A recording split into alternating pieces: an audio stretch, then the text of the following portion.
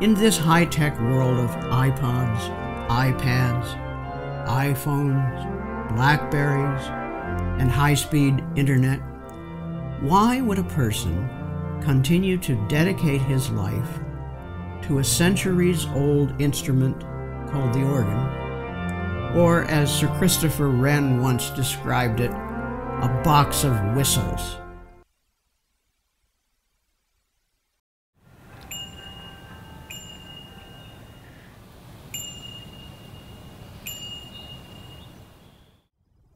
Well, I'm one such person, and I would be very happy to share my story. For as long as I can remember, I was drawn to the sound of the pipe organ, taken in by it, really, absorbed by it. The church in which I grew up, in Pennsylvania, had a large old pipe organ. I can still remember the sounds and the sight of that old organ, and the smells. Pipe organs have a unique odor inside. It's a combination of old wood, leather, and the dust of the ages. But that was some 60 years ago.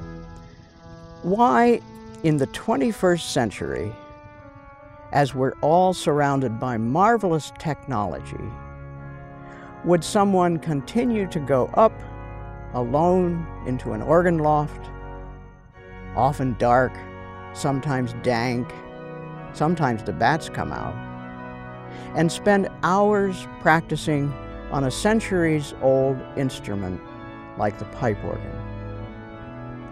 Well, I've already admitted to being hopelessly attracted to the sound and nature of the instrument. But there's also a human factor. That's right, a human factor. With technology these days, everything seems to be about instant access or immediate contact, a megafest for social interaction. But in my view, technology has little to do with human connection. Just watch the people fiddling with their Raspberries or C-phones. It appears to be the ultimate in self-absorption. They're oblivious to those around them. Organs, on the other hand, are all about humans. The people who crafted them, with painstaking care through time-honored traditional skills, the people who play upon them, and especially the people who enjoy listening to them. Playing the organ, like building one, is a craft.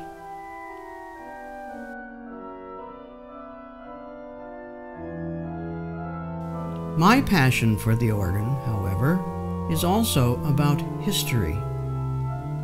Being an organist allows me to be in constant touch with the past, to connect with over 2,000 years of history, and, most exhilarating, to connect with Bach and others, and the organs that they played in their lifetimes. What an honor this is. Every time I play a piece of organ music, I'm transporting that music, often several hundred years old, to the present day. I'm allowing it to live and communicate now. As Eric Routley put it, to cause ancient truths to be present truths. Just think of it. Imagine the history of the cells in the wooden pipes, or the bright sound of the tin in the metal pipes, all made before Bach's time, but vibrating with music today.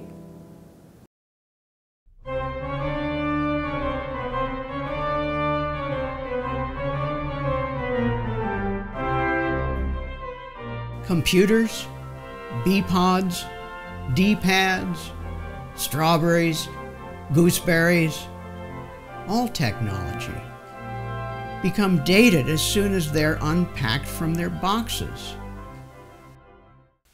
Organs, however, last for many centuries. I once had the honor of playing a particularly famous and large organ in the German city of Lüneburg. My teacher, who was once cantor in Lüneburg, at the church where Bach was once a choir boy, arranged the recital there as a special gift to me. The organ dates from 1553 and is still played every day. I remember during my practice time taking much time to listen to every pipe one at a time to instill the sound into my oral memory. But there's even more to my lifetime passion.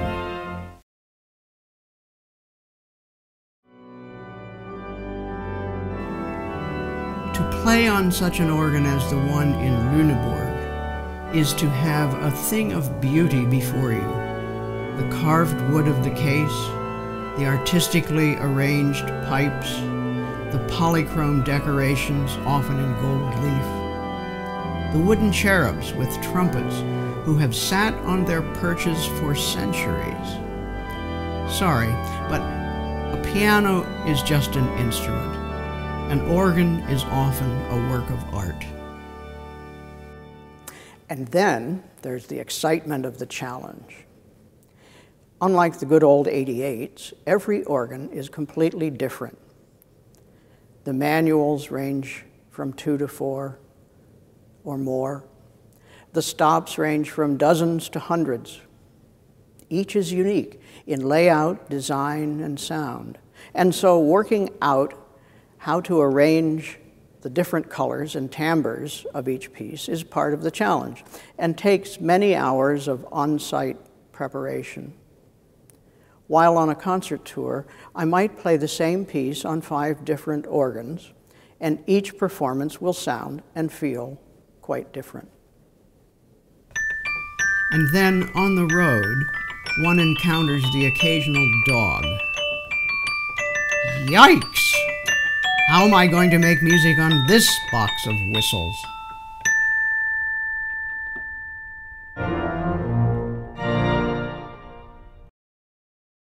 Performing on the organ is, in a way, like being a chef. Selecting just the right sound ingredients, which flutes to use, the big trumpet or the smaller one. Is the pedal sound too boomy?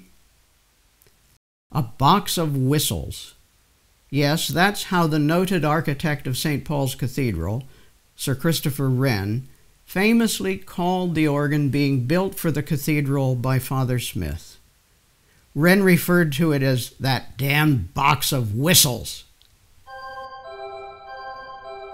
Ah, but what whistles!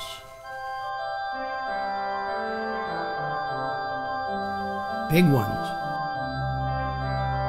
Some more than 32 feet tall.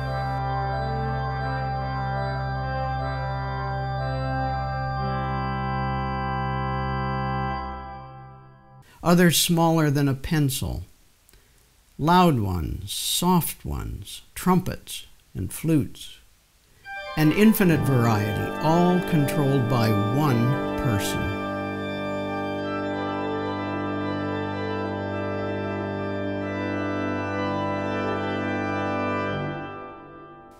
The organ at Longwood Gardens, which I play from time to time, has 10,010 pipes.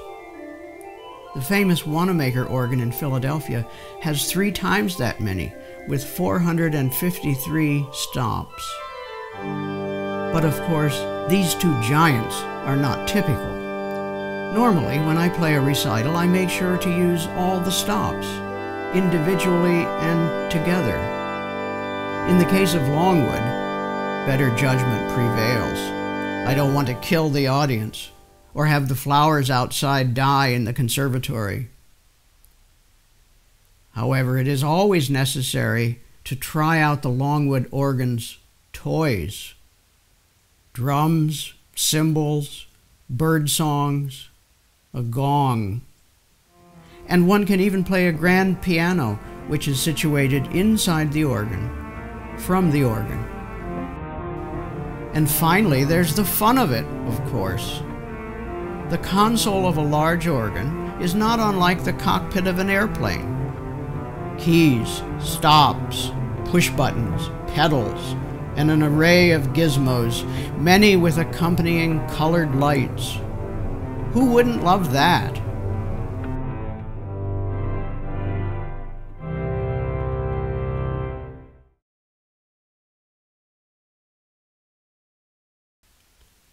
During the summer of 2010, I had the honor of playing recitals on 3 large and significant organs in Scotland. Interestingly, although each was a fine musical instrument, they made a group of 3 contrasting instruments in personality, style of voicing, and most especially in the nature of their actions, that is, the way in which the keys control the opening and closing of valves under each pipe.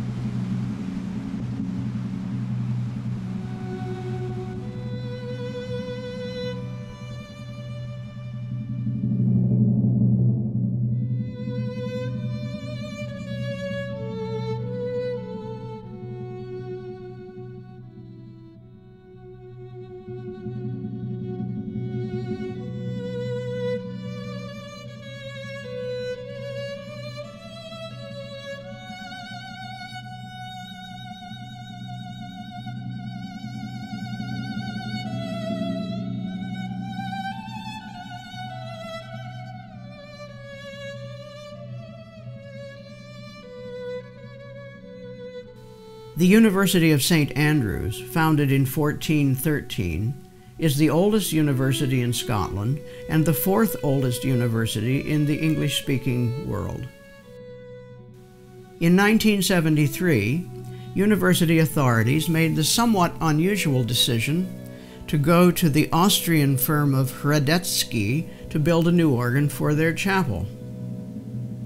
The result is a large mechanical action organ of 4 manuals. Mechanical or tracker action is the original, that is, pre-electricity system for controlling the pipes. It dates back more than 1,000 years. The key that the player depresses is linked mechanically by a tracker to the valve under each pipe. This system allows the player's touch to be directly involved with the music making. Although a fine instrument, the tonal personality of the organ at St. Andrews is not what one might expect in the chapel of a major British university. It is particularly suited to playing Baroque music of the German type.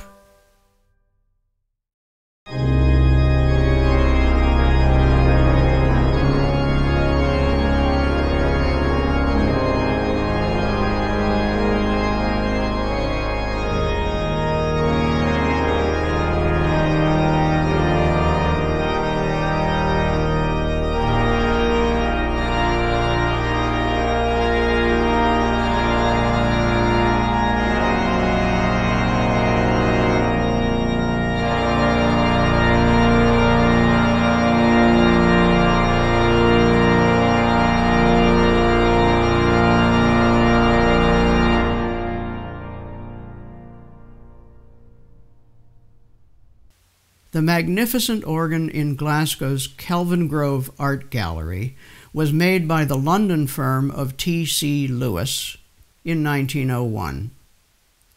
Quoting from a brochure about this organ, its tonal scheme does indeed reflect the mid-Victorian influence of French and German innovation, confidently integrated within a fundamentally British tonal structure. As the St. Andrews organ is, first of all, an instrument for a church, the Kelvingrove organ is classified as a concert instrument.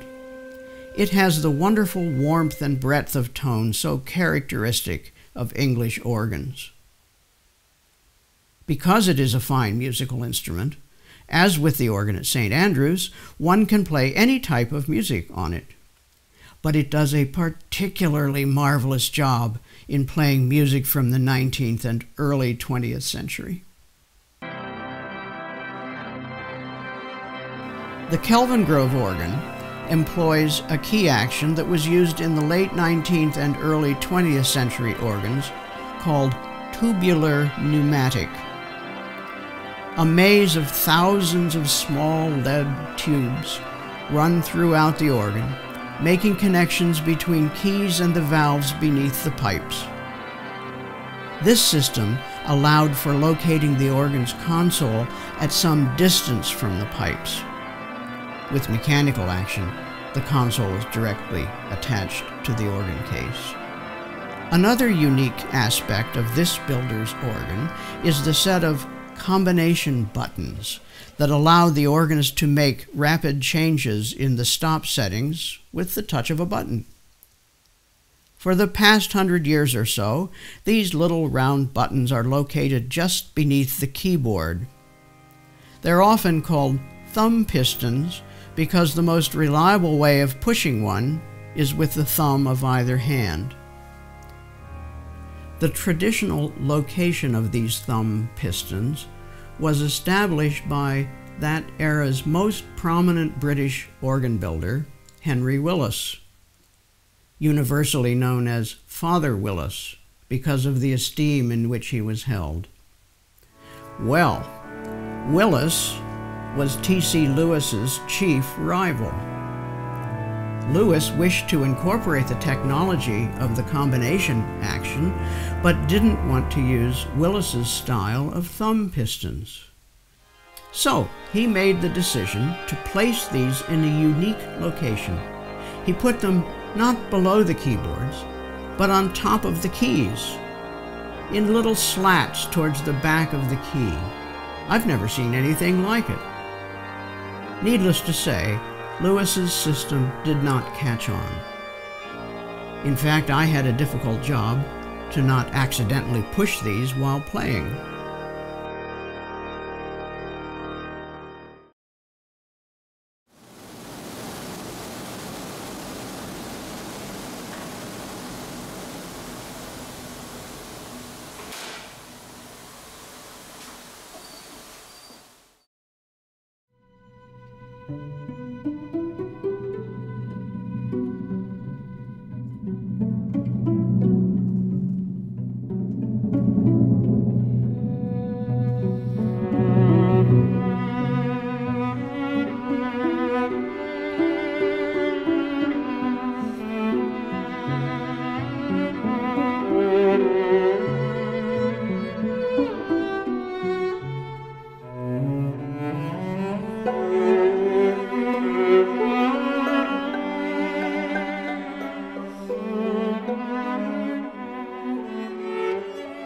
The Church of the Holy Rood, that is, Cross, is the second oldest building in Stirling, after nearby Stirling Castle. Founded in 1129, the church has played richly prominent roles in British history. For example, the infant King James VI, later to be King James I of England in succession to Elizabeth I, was crowned in the Holy Rood Church in 1567. Bullet marks on the tower may date from a siege of Stirling by Cromwell's troops in 1651. This organ has a mechanism known as electro-pneumatic, the type that became the standard action around the world in the first half of the 20th century. Electro-pneumatic and tracker are the two standard actions used today. The English firm of Rushworth and Dreeper built this four-manual pipe organ with its 80 stops in 1939. It is a beautiful and comprehensive instrument with a truly romantic sound. It is such a pleasure and great reward to play an organ on which everything sounds right.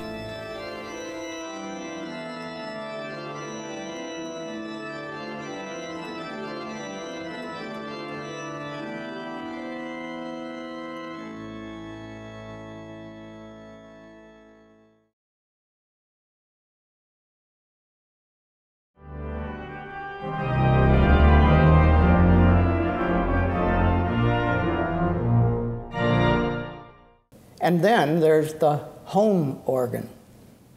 In 2000, I had the joy of watching the installation of the Jefferson pipe organ in Bayard Sharp Hall at the University of Delaware. In fact, the whole world had that opportunity if they wished, because the process, which unfolded over 6 weeks, was broadcast live on the University of Delaware's website.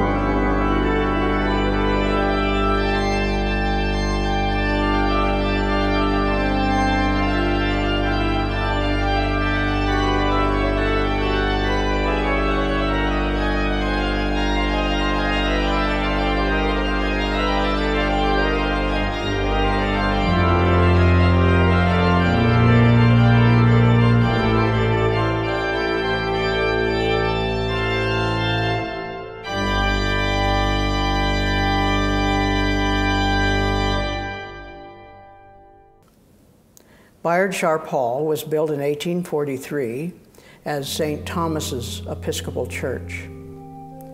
The Episcopalians used it for more than a century and then built a new, larger building on the other side of the city. This building went through a series of uses and abuses, including a period as the Newark Town Library. The university acquired it in the late 1990s and began an extensive restoration.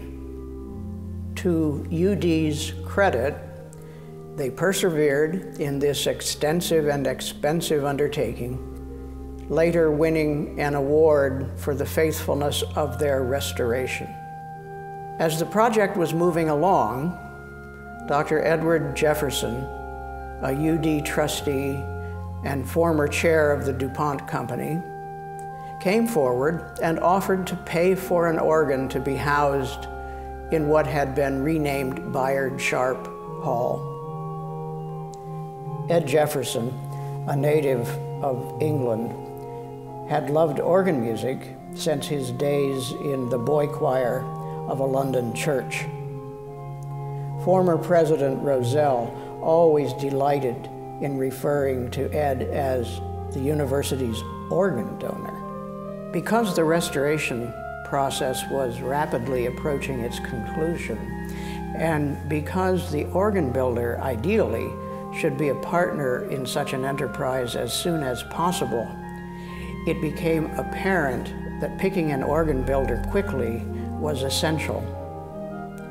To make the long story slightly less long, I was given the authority to select an organ builder. And so the two most challenging and occasionally frustrating aspects of securing a new organ, funding the instrument, and a committee decision on who the builder should be, were settled in a flash. The Jefferson organ was built by the prominent American organ builder Lynn Dobson. He has a small shop in a smaller and remote town in Iowa. The Jefferson organ was Dobson's Opus 74. Each organ is built one at a time by skilled craftsmen. The signatures of all those who worked on our organ can be seen prominently on one of its back doors. As it turned out, we were very glad to have signed a contract with Dobson when we did, because he went on to build the two largest organs of his career, Opus 75 for the newly constructed Roman Catholic Cathedral in Los Angeles, and Opus 76 for the Kimmel Center, home of the Philadelphia Orchestra. This is the largest mechanical action concert hall organ in the United States. And had we not been ahead of these two in Dobson's production schedule, we might still be waiting for our organ. The only thing that's possibly better than a great gift is an unexpected great gift. After having two old pipe organs that were dismantled and removed long ago, I never imagined that the University of Delaware would have its own pipe organ again.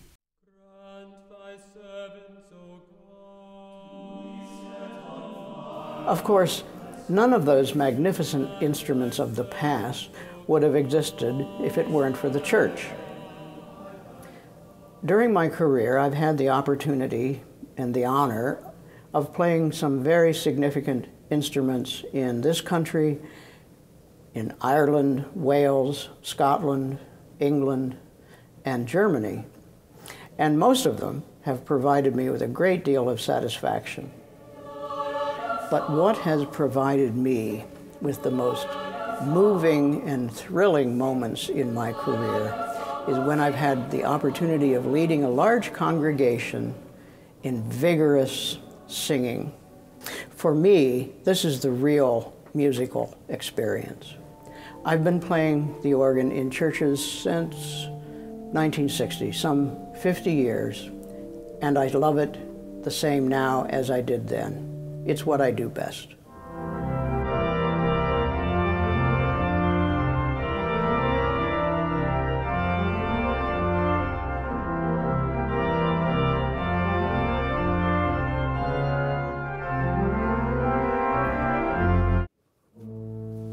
I must say, playing the organ has taken me to some interesting places. To play a recital in the oldest church in Stirling, Scotland, or to be locked in a Gothic cathedral late at night. That's the only time the visiting organist may practice. From the organ loft in the completely dark Canterbury Cathedral, I once thought I saw ghosts in the front. It turned out to be monks in white robes saying the evening office. And after dark, the bats come out in Westminster Abbey.